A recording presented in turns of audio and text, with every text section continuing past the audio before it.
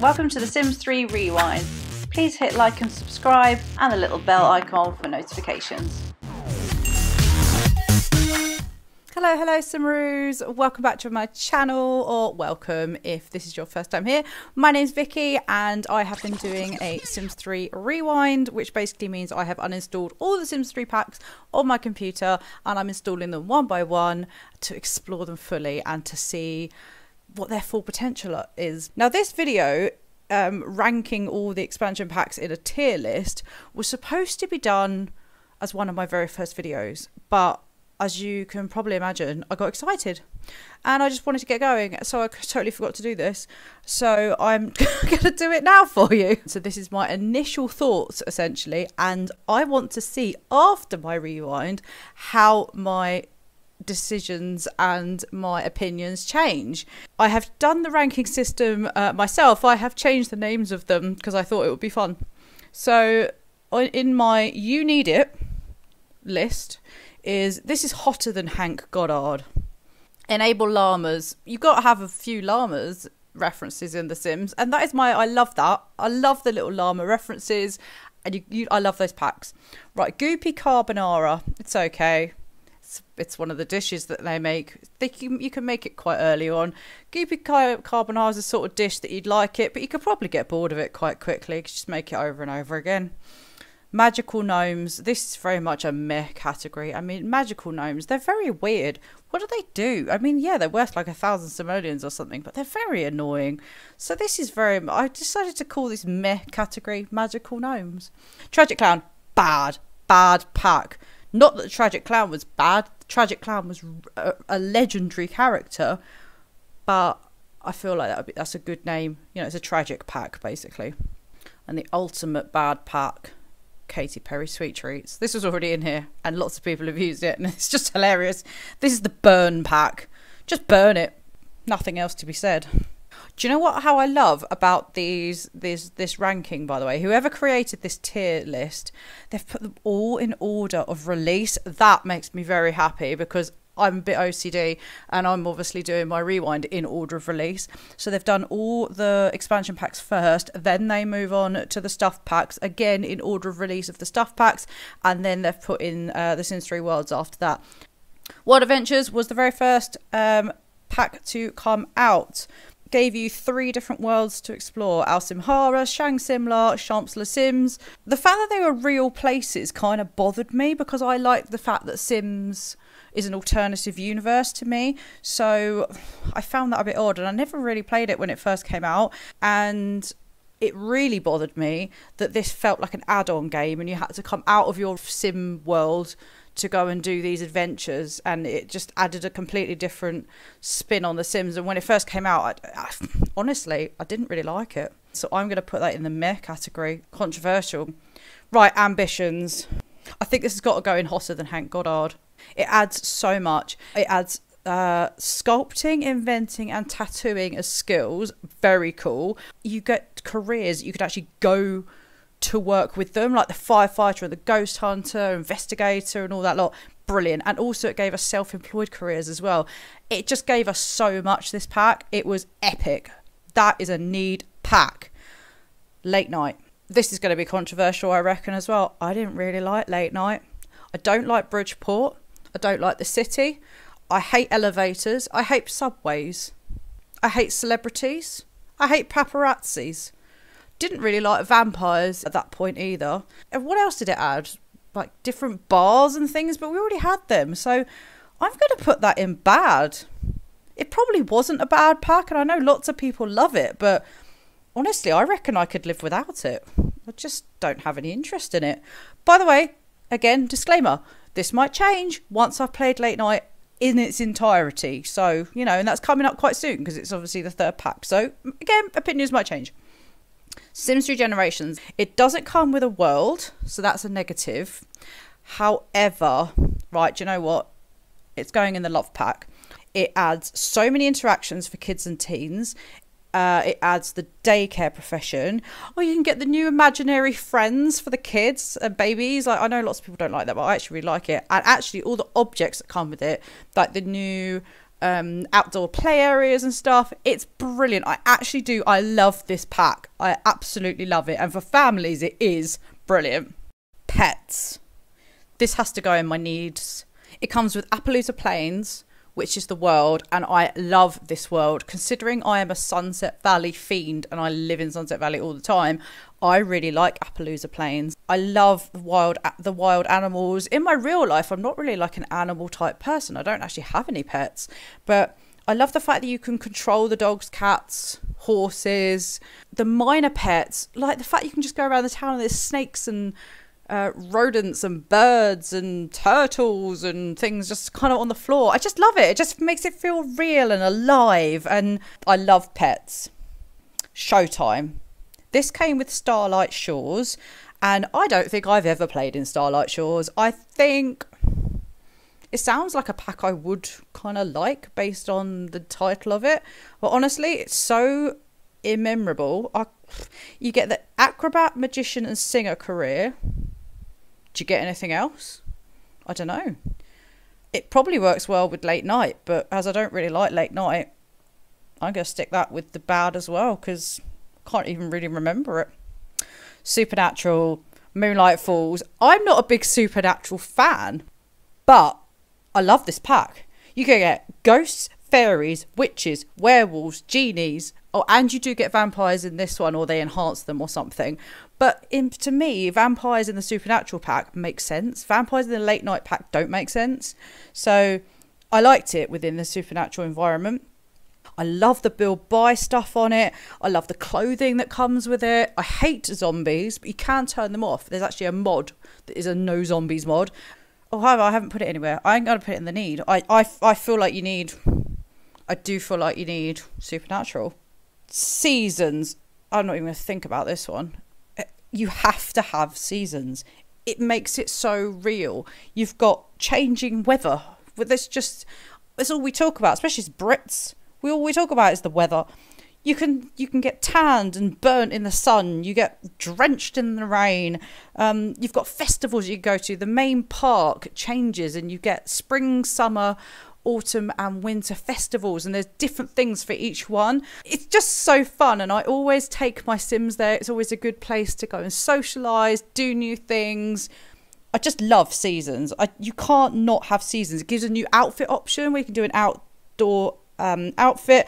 Oh my gosh, and you also get aliens with this pack, which again, it kind of links with the Supernatural a little bit. I think aliens are really fun, and when you get alien babies, I think it's really cute.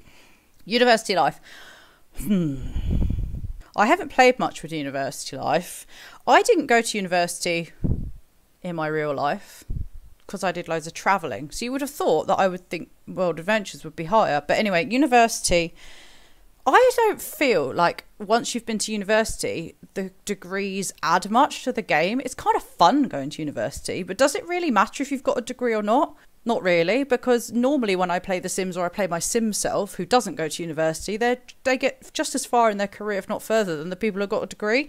So that doesn't really add anything, does it? Don't know. But it does have really good build and buy mode stuff, or buy objects, and it does have really cool clothing in it, actually. I think I'm going to have to put this in okay. I kind of want to put it in love. It's kind of in between for me, because it does have a lot of objects, but I just don't play with it. Okay, so Island Paradise. Right. My initial reaction is to put this in love, even though I barely played this one either. Il Paradiso, which is the world that comes with it, is notoriously really, really laggy. And I haven't had a decent enough computer to play it. But I have played with, obviously, a lot of the build, buy and clothing options. And I love all that, because I love all that kind of vibe. And with it, you get houseboats, diving, mermaids. You can explore all the caves and stuff. Obviously, there's beaches and all that stuff. So I feel like I'm going to put this in love because it's just right up my street, even though I haven't really played it much. Hope that's okay to put it in there. Hey, I can do what I like. It's my list. Into the Future. This is the last expansion pack that came out. And do you know what? It's different from every other expansion pack that came out for The Sims 1 and The Sims 2. We've never had an Into the Future pack before. And that I really like. I have to say, I again hardly ever travel to the into the future world, so I don't really use it from that point of view. But I really like the objects that come with it. I like the advanced technology skill and things that you get with it. So I like Into the Future. I think I'd like to explore that a lot more. Well, I'm going to in my channel. Yeah, okay, that I'm happy with that, I think, for my expansion packs. Okay, so now moving on to the stuff packs. Right, high-end loft stuff. I know that the objects are quite expensive in that. I know they were quite kind of modern looking. Oh, it did have the, sorry, that was probably really loud. The 20th anniversary items, which was objects from, I think it was The Sims 1, because it had that love bed, an aquarium, and, oh, the guitar. So for that reason, I'm going to put it in the love, because just the fact it's got the nostalgia from the other packs. Actually, you need it because it's got the nostalgia from Sims 1 in there. Fast lane. My first thought about fast lane is, well, it's got to be just cars, and that's not very exciting. But when I think about it, it came with quite a lot of like garage items and things that you could clutter up community lots with, or yeah, like your garage. And I think it's got quite a lot of interesting objects and clothes in this one. So I'm going to put this in the OK. Outdoor living. This sounds like it should be right up my street, but I can't really remember it. I remember really liking the clothes. I remember that it's got hot tubs, and they are kind of essential. So I am going to put that in the love. Town life. This is surprisingly a very good pack, actually. It came with a couple of, well, a few new buildings, most of which were duplicates from other things. But it did come with the Scrumptious Nibbles Cafe, and I use that all the time. I always put it in to what I'm doing. Oh, it comes with like a new park as well, and more outdoor play stuff for the kids, which is similar to the generation stuff. This is actually, I like that. I like town life. There's a lot in town life, actually. I think it's quite underrated. I like that one. Now, master suite. This has got nice bedroom and bathroom, bedroom and ensuite stuff, if you will. It's also got some quite nice outfits, but from what I remember, it's mainly for women. It's got quite a lot of underwear and sleepwear, which I suppose would make sense for the like bedroom bathroom thing. I seem to remember, I don't remember really what's in it though. I'd imagine if I looked at it, there's probably quite a lot of items I do use, but I can't really remember it, so I'm going to put that in OK. Oh, look, Katy Perry Sweet Treats. That's up. No, it's not up the top. It's down the bottom. It has to go down the bottom. It has to have its own category because it's so shocking. Why they thought to release this, I have absolutely no idea. Everything about this pack is ridiculous. The clothes are ridiculous. The items are ridiculous. You could probably use a couple of the items in kids' rooms, maybe. And I think I maybe have, like maybe a bedside table or something. But honestly, if you put everything together, you'd probably have some kind of diabetes attack just looking at the pack. Diesel stuff. Interestingly enough, a fellow simmer named Nerdith had the exact same thought as me. I don't like The Sims having English in the games, which is also why the World Adventures worlds bothered me, because they were based on real life worlds. Whenever I download any custom content or anything like that, I don't like posters or clothes or anything that has real English on. It has to be in Simlish because I feel like it doesn't fit in their world. So diesel stuff, I do really like it, but I don't use any of the clothes that have got diesel written on them because I don't think they shouldn't be there. However, saying that, they do have lots of like modern objects and clothing, and it is really good. So I'm gonna put this in love, but I really wish things didn't have diesel splattered on them because I can't use those items. I just can't. I can't. 70s, 80s, 90s. This is an overrated pack. You get disco balls, you get dance floors, you get lots of really cool clothes, and I actually use it a lot. Do you know what? I'm actually going to put it in the need. I'm going to be controversial. I'm going to put it in the need. I really like this pack. Do you know what? I might even put town life in the need. No, I'm not. Stick to where you are, Vicky. Stick to where you are. Movie stuff. What did movie stuff have in it? Presumably movie stuff, but I can't think of one single item or clothes or anything that was in movie stuff. From what I remember, it's pointless. So I'm putting it in the burn. Katy Perry Sweet Treats burn.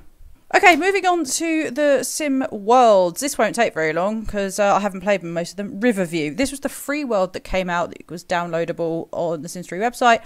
That is going to go in Hotter Than Hank Goddard Need, purely because it has characters from The Sims 2 in it. And you do know I love a bit of nostalgia. It has the Broke family. It has Don Lothario. I mean, he's flipping epic. I mean, that's just brilliant. The newbies are in there as well, and also the Simovich family. So for that reason, you have to have that. Barnacle Bay. Again, this looks like this would be the sort of thing I'd like, but I seem to remember it being quite boring. I'm going to put it in meh until I get to explore it again. Hidden Springs. I remember loving the look of this one. And I think this is the one that's got like the magical wishing well thing. Has it? I don't know. From what I remember, I think I love this one. I'm going to put it up there. Lunar Lakes. I have no real memory of this one. I remember it looking very cool. No idea about it. I'm just going to put it in meh. No idea. Lucky Palms. That is like a deserty one. I know it came with the casino, which is really cool. So I'm going to put that in okay, because I seem to remember that being quite cool. Sunlit Tides. It's on the same kind of vibe as Island Paradise, so I'm going to have to put that in love, even though I've barely played with it. Monte Vista. Came with like a pizza oven type thing, and it was like an Italian world. It's okay. I'm going to just stick it in okay. Well, I don't have an okay, do I? Oh, I have Goopy Carbonara. No, I'm going to put it in Magical Gnomes. It's just a bit of a meh. I don't know. Aurora Skies. I want to like this. I think it's one that's got kind of eco-friendly vibe to it. But for some reason, I couldn't get into it. I just didn't really like the townies. I couldn't get into it. I'm going to just put that in bad. I just didn't like it. Dragon Valley. Closing the title, it's got dragons. You have to have dragons. Dragon Valley, you have to have. Midnight Hollow. I can't remember Midnight Hollow. I'm thinking it's kind of an alternative to a Supernatural, but I honestly can't remember it. So I'm going to put it in meh because I can't remember it. Roaring Heights. I remember this being like a 1920s retro vibe, and you could get like the fixer-upper car, which you could and tinker with it until it became a real car. That's very cool. And I remember the outfits and everything being really cool, but I don't really remember playing in it much, but I'm pretty sure this is quite cool. So I'm going to put that in the okay. So that is it, gang. That is my verdict. I've put Hotter Than Hank Goddard, Ambitions, Pets, Supernatural, Seasons, High-End Loft Stuff, 70s, 80s, 90s, Riverview and Dragon Valley. Do you agree? In my love, Enable Llamas, Generations, Island Paradise, Into the Future, Outdoor Living, Town Life, Diesel, Hidden Springs and Sunlit Tides. In the Goopy Carbonara, It's Alright, University Life, Fastlane Stuff, Master Stuff, Lucky Palms and Roaring Heights. In the Magical Gnomes meh category, I've put World Adventures. I know lots of people are going to disagree with me there. Lunar Lakes, Barnacle Bay, Monte Vista and Midnight Hollow. Tragic Clown, bad packs.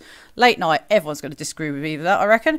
Showtime, no idea if people disagree with me with that one, but I think it's rubbish. And Aurora Skies. And then in the Katy Perry Sweet Treats burn it category is obviously Katy Perry Sweet Treats and movie stuff. Do you agree? Do you disagree? I want to know if I'm going to agree or disagree with myself once I've finished the rewind. This was supposed to be a quick video. It's probably gone on a bit long, but really interested to see what you think. And yeah, like I said, what is future Vicky going to think? Who knows? Let me know in the comments. See you in the next video. Bye. Thanks so much for watching. I'd really appreciate it if you could like the video and if you could subscribe to my channel. If you'd like to hit the bell icon, you'll receive updates of when I upload a new video. And obviously, please share with your friends if you enjoyed it. Thanks very much. See you in the next one.